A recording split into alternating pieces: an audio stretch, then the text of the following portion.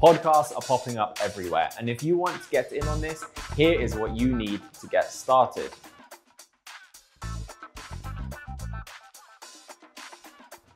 A headset. Investing in a quality headset is a common sense purchase for your podcast.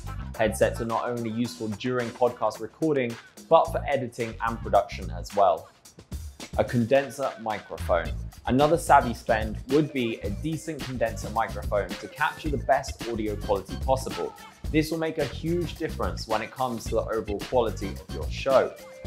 And again, recording production software. The format and time spent on your podcast should give your startup an idea for the best recording software to use. Here are our two best picks for recording software. Audacity.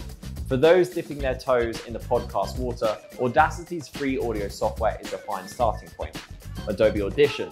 If you're serious about making podcasts a serious focal point for shelling out $21 a month for the Rolls-Royce of audio software, that's a wise move.